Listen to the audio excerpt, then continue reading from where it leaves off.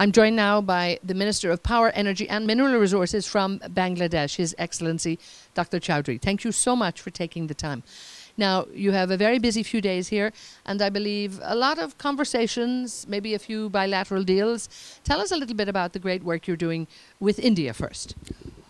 Well, we have quite a number of connectivity with India, both in electricity and gas.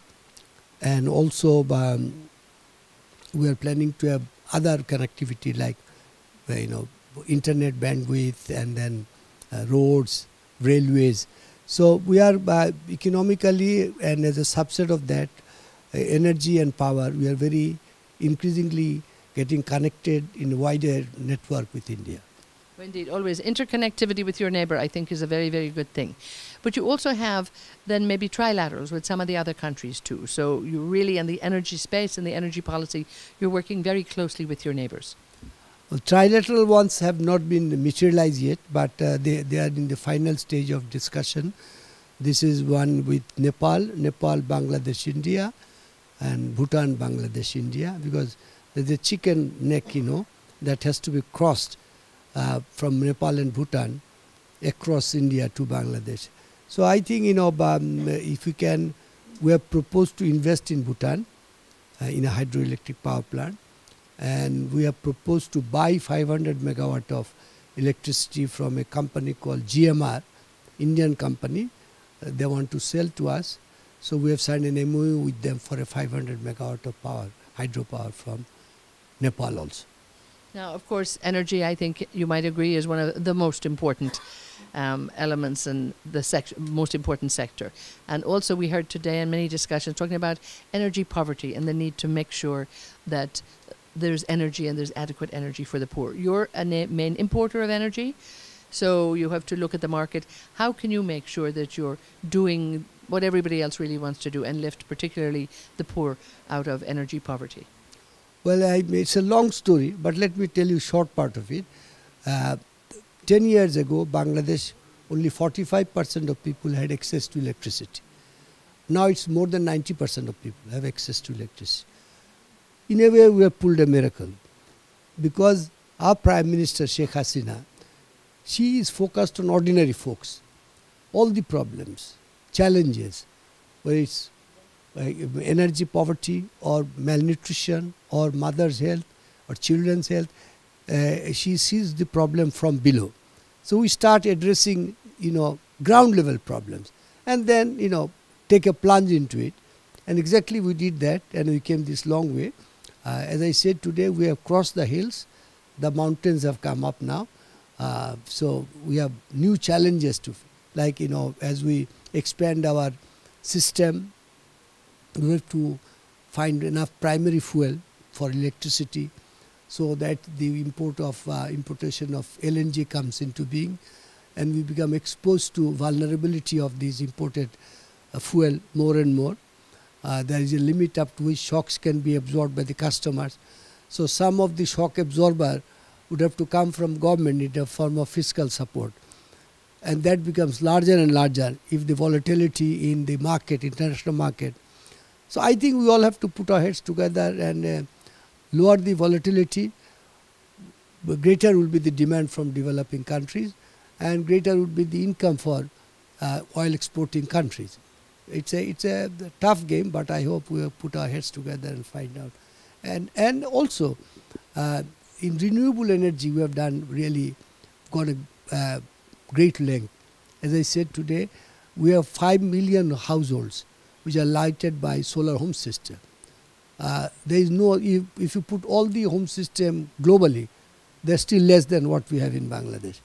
So in our humble way, we're trying to break new grounds. And this is our answer to energy poverty, that we must. It's our social contract. It is mentioned in our constitution. So there is no walking away from that goal. And if a nation is determined, it says, if you are hell-bent on doing something, nature will conspire you to deliver. So we kind of act on that faith. Well, it's a very, very optimistic focus, and I see your tremendous personal passion in there as well, of course, which is very important. You talk a little bit about the volatility in the oil price, and when you're a major importer, this, of course, upsets your plans sometimes because you don't have that stability. Are you looking closely at what OPEC is doing, looking at the producers in terms of hopefully they can restore much more stability to the market? Well, we are kind of observer from the gallery, if you might say so. So we feel some apprehension when the prices keep going up. It's anybody's guess where oil and oil-related gas or other associates will go up in price. But generally speaking, in the long haul, I think OPEC has also realized that fossil fuel will gradually be phased out. Today, not many people discuss that 10 years down the road, there will be very few cars on fossil fuel. People will not move as much as they do. Offices, they will do offices from home. You will not go shopping, except for sake of pleasure. So movements will become very limited, and so transportation actually will decline in future after picking up. So the whole nature of consumption of energy will go a huge change with artificial intelligence and all the rest in there. God knows what is up in the store, but up for surprise, I'm sure. And indeed, it's something I think now also it's brought the world probably closer, because many years ago, some people weren't part of this dialogue. But now, as you say, particularly with the internet bringing us all closer, everybody knows what's going on and everybody must move quickly and must move together. How have you found the last few days here in talking with other ministers, perhaps with some of the international companies?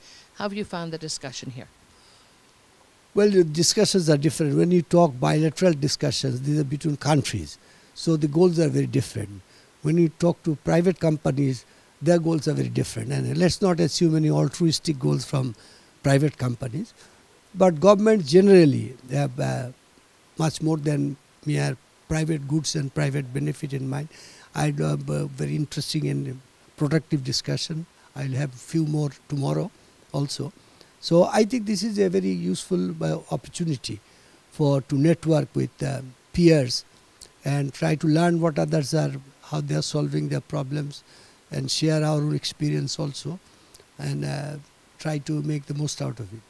And do you think the International Energy Forum, it has grown in stature over the last few years, and this is a very big conference actually here, and it's great to have it in India and nearby, where it's great to have you here, of course. But the work that the International Energy Forum is doing, how important is that for all of you, for everybody in the world? The first, we must congratulate them because they brought the demand supply together in the form of actors on the demand side and actors on the supply side. So that's a important platform where we can share experiences, or even animosities, who knows, So at least there is a place where voices can be heard. It is very important, and I think gradually there build up some databases also, which will help others to learn more about the industry, make better modeling of industry forecasting. And I wish, from discussion, IEF could go a little further, take up some frontier research and development, fund it, few $100 million would not be a whole lot for countries who are exporting oil, but you can do tremendous work in research and development. I've been wishing when we would be cooking from sunlight, when mothers and sisters will be merrily cooking, by harnessing sunlight, and I think it is possible. We are trying to do some research back in Bangladesh. So I wish, there are problems which a collective mind can very easily solve, There was a Rice Research Institute set up in Manila with maybe $10 million grant from Rockefeller and Foundation. They did research there and saved tens of millions of lives, brought in green revolution.